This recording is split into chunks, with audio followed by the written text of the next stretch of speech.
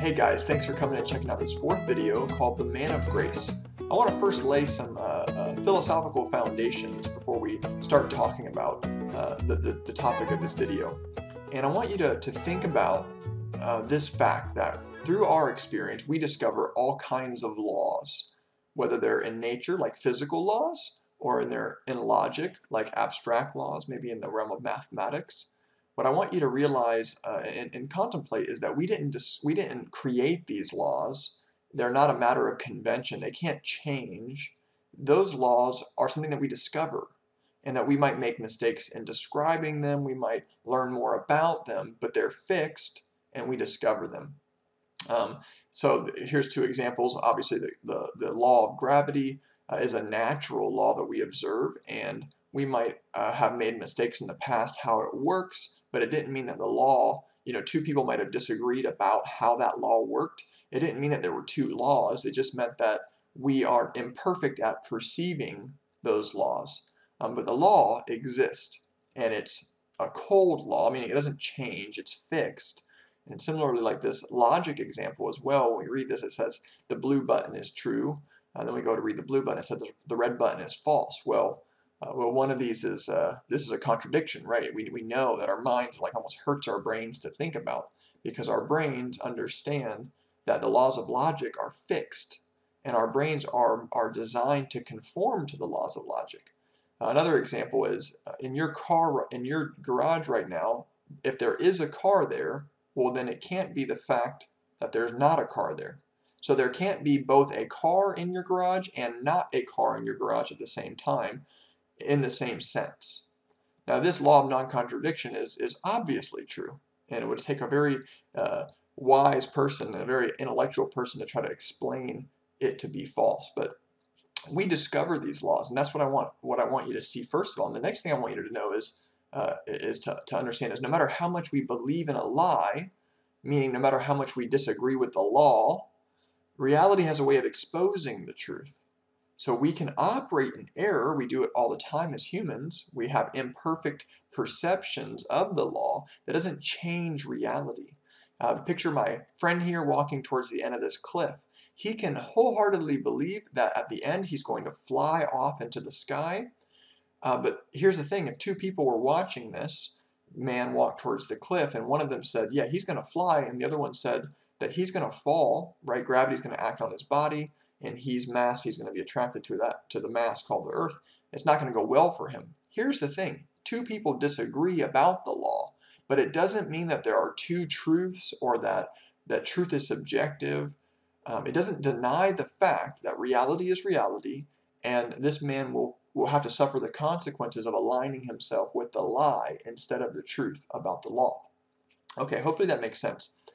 The topic of this video is about a law that we discover written on our hearts that I'm going to call the moral law. Now, again, different tribes and different people groups around the world might disagree on matters of ethics, matters of morality, but it doesn't change the fact that moral laws are also set. Because the law and order in the natural, it points to the law and order in the supernatural. You wouldn't have these physical laws manifesting and then have a supernatural realm that was just chaos and relative. It doesn't follow logically. The fact that we have objective truth in the material realm, it points to and suggests that objective truth is also in the supernatural or immaterial realms. So even though we might disagree about what is ethical or what is moral, it doesn't change the fact that there is an ultimate standard of morality, an ultimate standard of good, and an ultimate standard of bad. Okay, so now we built that up. Hopefully that makes sense to you. You can study this a lot more in detail, but I'm just giving you an introduction to it. So what's the problem? Well, there are two things that all humans intuitively understand about life in this world.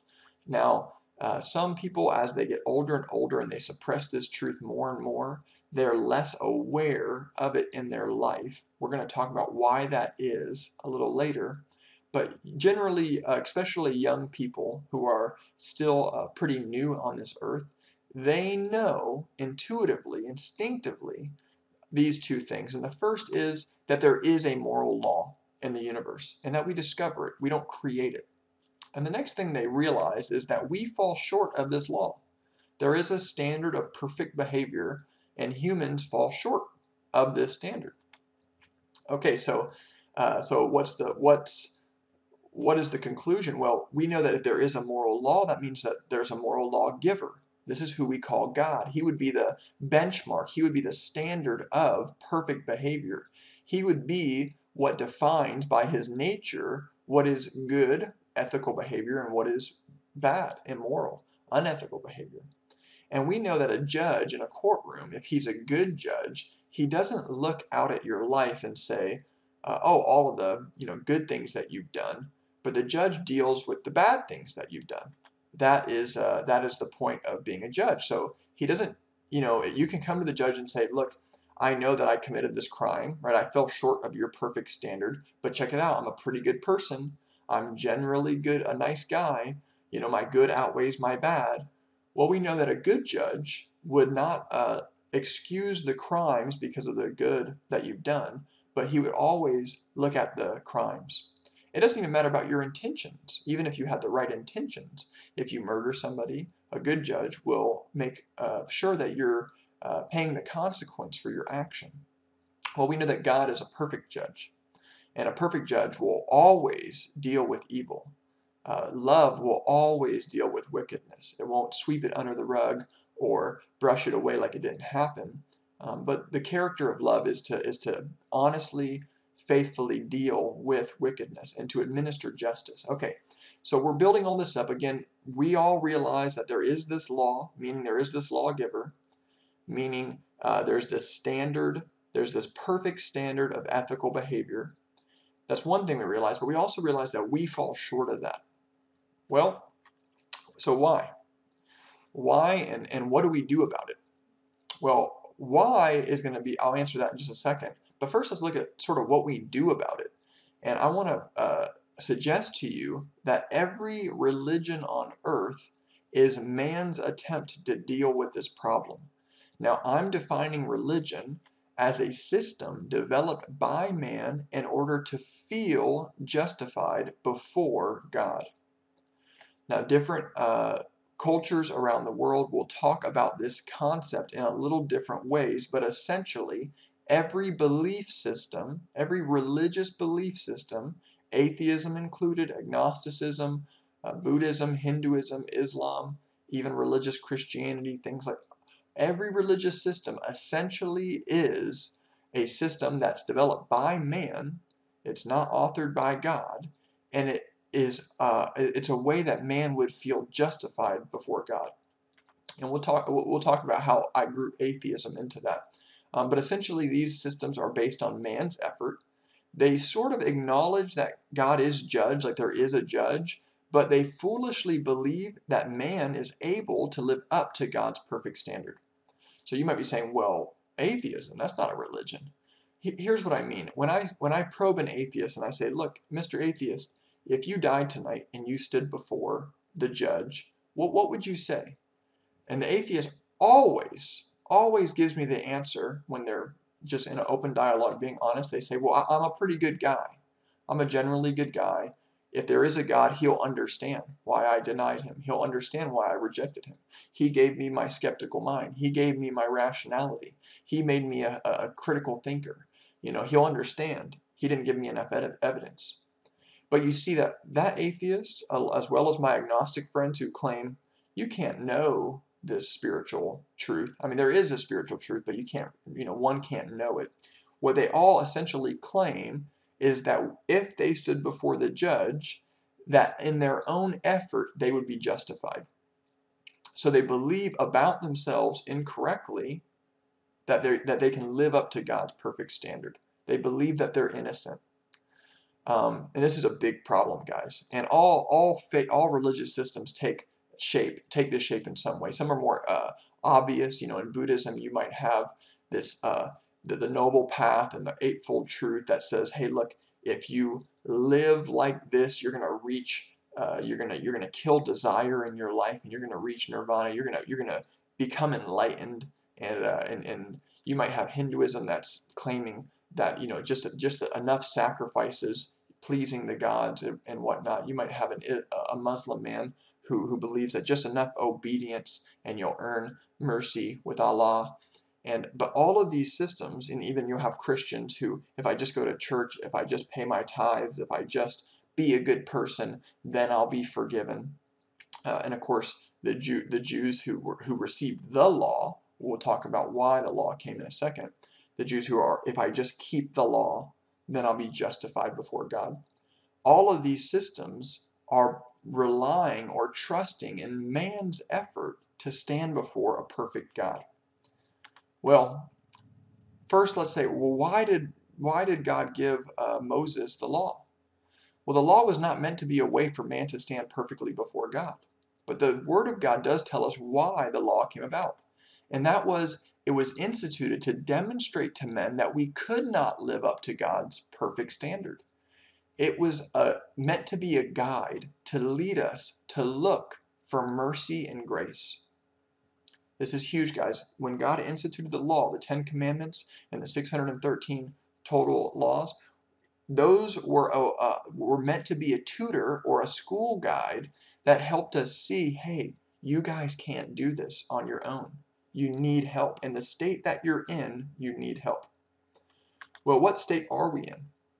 This goes all the way back to our first scene on earth, and we are in the Garden of Eden and we sin.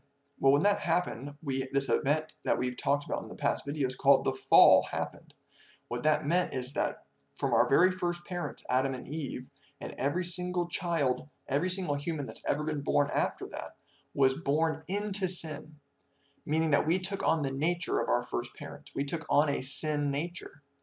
So it's not because we sin that we are sinners. It's because we are sinners that we sin.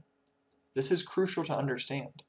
We were, by one man's disobedience, we were made sinners. We are utterly hopeless because of our sin nature.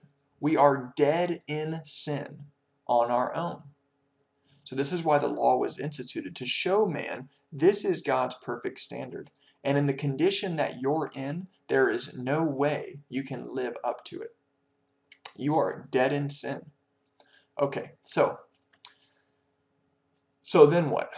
Well, for those of you who want to stand before God on Judgment Day and rest and trust in your efforts, you are going to be sorely disappointed. And we want to talk about this concept of hell or eternal separation from God, because it is crucial to understand why we're here, what went wrong, and our destiny, where we're going. First, I just want to point this out, that God is the source of all love, joy, peace, pleasure, comfort. Everything good in our experience comes from God. Well, eternal separation from God is the absolute absence of all these things. So the absolute absence of comfort is eternal discomfort, never having any comfort. The absolute absence of peace, you see where I'm going with this, is eternal chaos, eternal unrest and stress. The absolute absence of pleasure is eternal pain.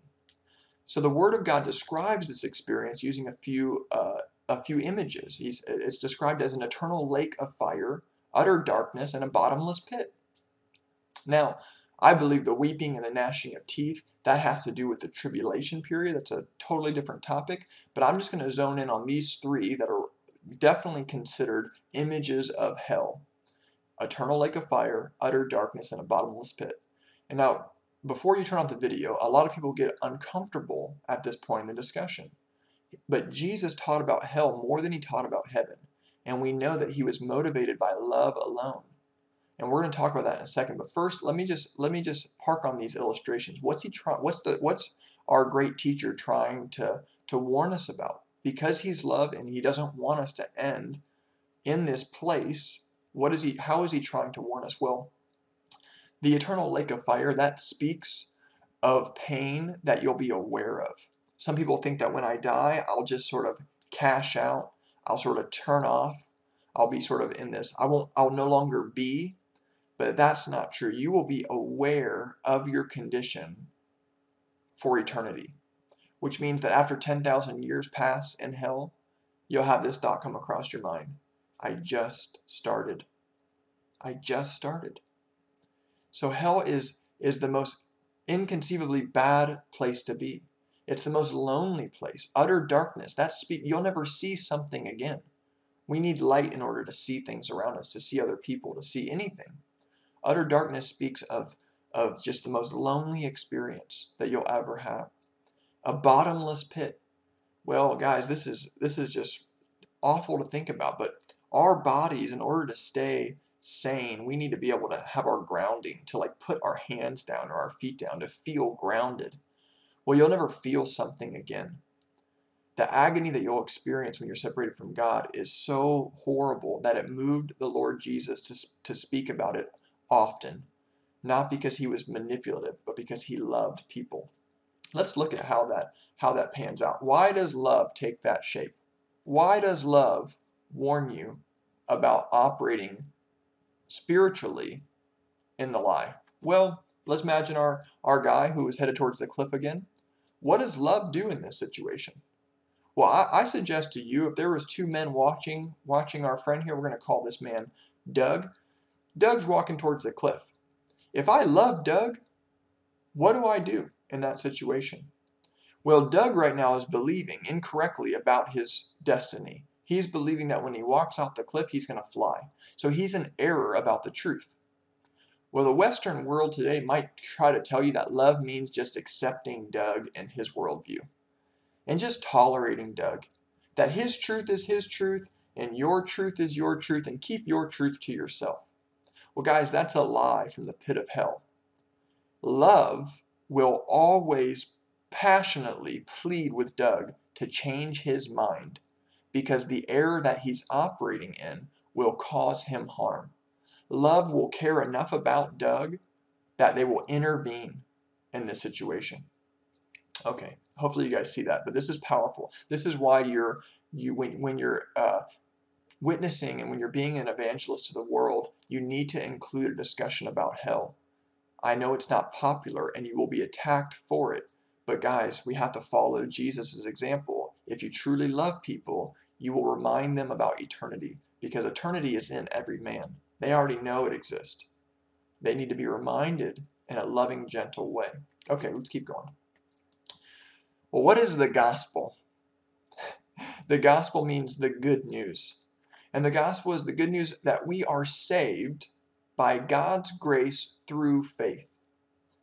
Now we're going to look at what that means. But guys, this is truly the best news you have ever heard or will ever hear on this earth. It's the best news to land on planet Earth, to enter this atmosphere. It should be the thing that moves us everywhere we go. Paul described the armor of God. He said, "You're wearing shoes quickened by the gospel of peace," meaning this should move us in our whole life. Everywhere we go should be a result and a response to the gospel of Jesus Christ. Well, what is that gospel? Well, first of all, what is grace? Grace is the free and unmerited favor of God. You did not deserve it. It is a gift, and you cannot earn it. Every religious system is anti-grace. Even Christianity, when it becomes a religious system, which is very popular in the West, in the Church in the United States in particular, when it becomes a religious system that relies on man's effort to secure justification or salvation, the moment it does that, the moment it trusts in man's effort, it flies in the face of grace. It's rejecting the grace of God. Well, what is faith?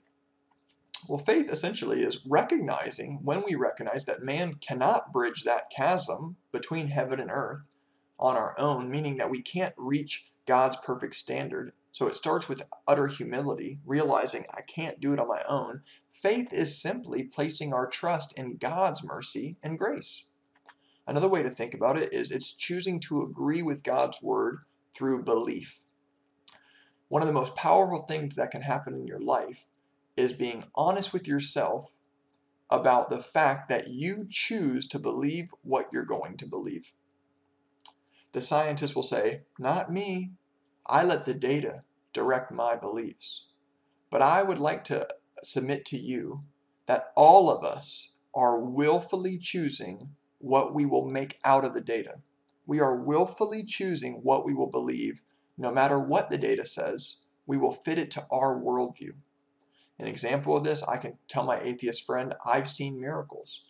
I've seen blind eyes open and deaf ears. I've seen videos of thousands of wheelchairs being passed to the front of a meeting. Before the atheist or the person who's fully committed to the scientific method, naturalism and only naturalism, before he even sees my video, guess what? He already knows that all of that is a lie. He already knows that all of that has a natural explanation. He's not actually swayed by the data. He doesn't come into the courtroom and say, oh wow, this is convincing. No, he comes into the courtroom with the verdict already in his back pocket. He already comes in with naturalism and says there are no such thing as miracles. There is no supernatural. Therefore, none of this data can convince me in it.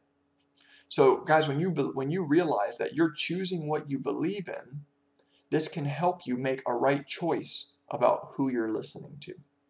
And the Word of God is the only reliable place to put your faith. Okay, hopefully that makes sense and blesses you guys. So before we talk about why the gospel is such good news, or to help us understand why the gospel is such good news, I want to tell this little story.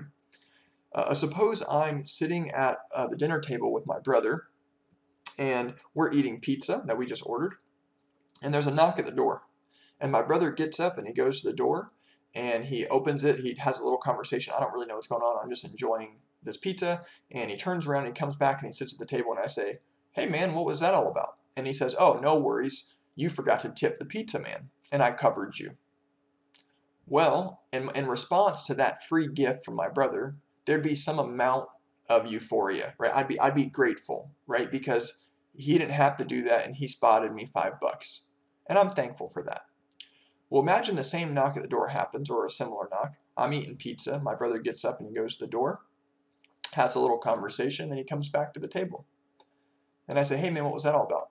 And he says, oh, that was the IRS. There were two agents outside, and they meant business. They were about to seize your house and all your properties and all your businesses because you owe back taxes for the last 20 years of $50 million. But I paid it for you. Well, you'll see in this illustration that my gratitude for the $50 million debt owed is greater than my gratitude for the $5 debt owed, right? It just makes sense. Jesus said it like this, those who are forgiven much love much. Well, Jesus wasn't saying that some people are forgiven more than others. He was saying those who recognize the size of the debt paid will respond more accurately to the goodness of the gospel. So if we want to know the cost, what exactly did God do for us? We have to understand the cross. The price that God paid to clear your debt, to clear my debt, was the life of his precious son. And this is epic, guys. You have to understand just how valuable you are to God, that he was willing. He didn't spare his son, but let his son take on the punishment that you deserved, that all of us deserved because of our sin, because that we were dead in sin. There needed to be the shedding of innocent blood. There needed to be a Passover lamb slain. All of those symbols that we talked about, those living pictures in the last video, guys, this pointed to this moment in history on Calvary, where the Son of God took on the sin of the world. He was perfect and spotless and pure. He was completely innocent, yet he became sin for us, that we might become the righteousness of God. And it's a free gift. But in order to understand just how cool of a gift that you've gotten, how big of a gift you've gotten, you have to understand the cross, what it cost God to pay your debt. And that's where we meditate on the cross. We continually keep the cross at the center of our mind. It guides our life because it's such a good gospel. It really is the best news ever. If you understand hell and where you were going, and you understand the price that God paid to rescue you, you will not brush it off like a $5 debt that was paid. You will give your entire life for that gospel. Okay, and this is why Jesus says the kingdom of God is like a treasure hidden in a field. When a man finds it, he sells everything to go and buy that field. It's like a pearl of great price. And a merchant who knows about pearls, he finds this pearl of great price, and when he does, he sells everything he has to go and buy this pearl. Guys, the truth about the kingdom of God and what Jesus has done for us, it's so good that when we really see it and grasp it and get a hold of it, we give away everything. We deny ourselves and we come and follow him. I'll tell you a story at the end of this video that really makes that clear. Let's move on for now. Why the cross?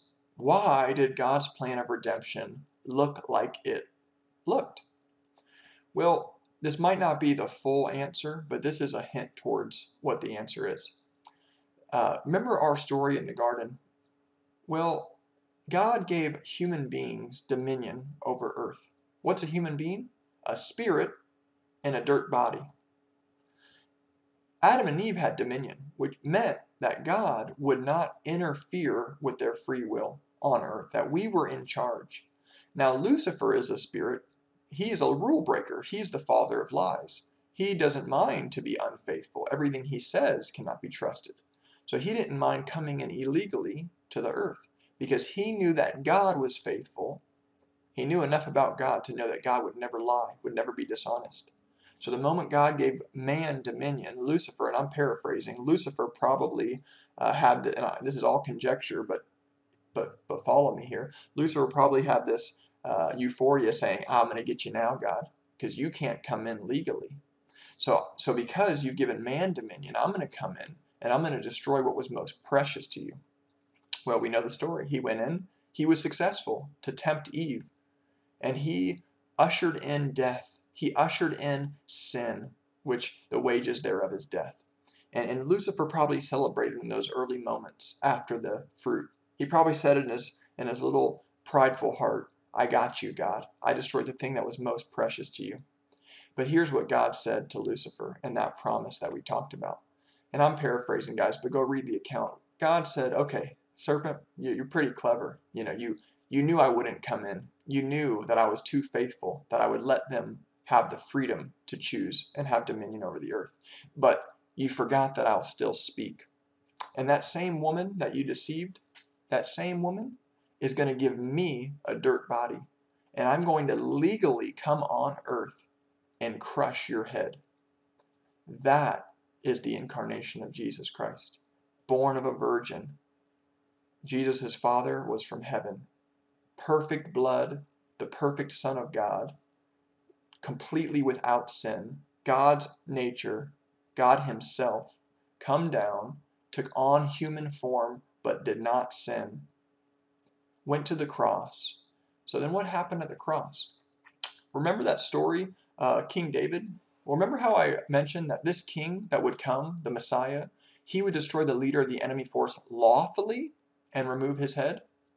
Well, in David's time, David's covenant, David meditated on his covenant all the time, the penalty for blaspheming the Lord of hosts was to be stoned. And that's exactly what Goliath did. So David picked up a rock and took down Goliath. Then David picked up Goliath's own weapon, the sword, and cut off Goliath's head.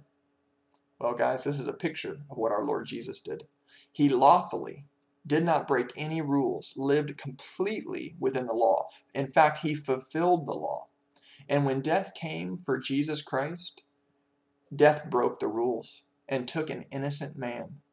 Well, because he did that, Jesus legally took the keys from Satan, took his own weapon, death, and cut off his own head.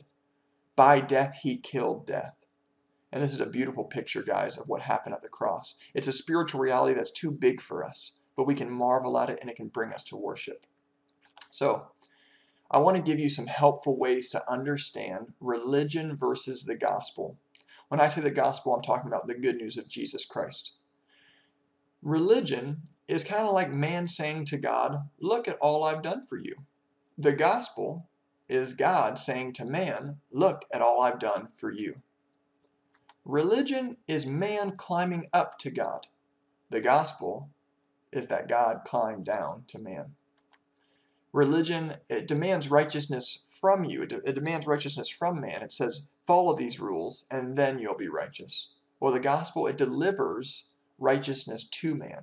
You receive God's righteousness as a gift through faith that you did not earn. The religion is largely based on fear, guilt, and shame. And you'll hear this even in Christian churches. They'll beat you up. The shepherds aren't feeding you, they're beating you. They're making you feel guilty. You're just not spiritual enough. You're just not working hard enough. They'll twist scriptures to make you feel like it's your obedience that really makes you justified by God, that really saves you. Well, the gospel, it's based on trust, faith, hope, and love. The gospel recognizes that we are not justified by our obedience, but by one man's obedience, we're made righteous. And we put our faith, we put our trust in his sacrifice. And we learn how to love and not fear our Heavenly Father. Religion makes man, and this is the ironic, paradoxical thing, religion actually makes man self-righteous. It's actually the mother of all sins. It makes man prideful. Religious people keep unbelievers out of the church all the time because they're judgmental, hypocritical, and this pride is the thing that God detests the most. Whereas the gospel actually makes man righteous. The more we understand that it's all grace, that the work's all done and that we didn't earn it, but that we just receive it, the more we stay focused on his finished work, the more we actually become like him, the more we're transformed into his glory. Essentially, guys, religion is self-focused. It's all about you and your performance, how well you obey. And the gospel is cross-focused. It's all about him and his performance and how well he obeyed. So hopefully those help. At this time, I want to tell that little story. I told you I had a story for you. And this helped me a lot to understand. I heard this, one of my favorite apologists told this story. There's a woman who is a slave, and she is in a country that she doesn't speak the language of, and she's being auctioned off. And there's two men in the crowd that are talking about all these terrible things they're going to do with her when they buy her. Well, an old man hears them, and he raises his hand and he offers twice as much money, and he buys her right away. Now he's walking with the woman to the city clerk office, and the whole time the woman is cursing at him and spitting at him and trying to kick him. She hates him and she's raging against this old man. The old man walks her all the way to the clerk's office, and at the clerk's office there's a man, the clerk speaks both languages. So the woman says, what is going on here? What's happening? And the clerk says, this man, this old man, he's buying your freedom. This is the story of us, guys. The only person that's really trying to help us is the one we're trying to kill, is the one that we are rebelling against. Before we put our faith in Christ, we are fighting against the only person that is really trying to buy our freedom, that really cares about us, that really loves us. Well, what does the woman do when she finds out this news? That that the person that she was just disgracing was actually the only person that loved her and cared for her. Well, she turns and says, old man, I have one question for you. Can I be your slave? And guys, this is the only appropriate response to the gospel. When you understand the debt that was paid to buy your freedom, when you understand the eternity that you've escaped by placing your faith in Christ, that you no longer have to go to hell, that you can enjoy heaven forever, when you understand these realities, the only reasonable response is to turn to the one that set you free and voluntarily become his slave. So I just pray that you guys were blessed in this video. It really is all about Jesus Christ, the man filled with grace and truth. In our next video, we're going to talk about some helpful things to help you understand how to walk out your new life as a Christian. That video is called New Creatures. I pray that you'll check it out. God bless.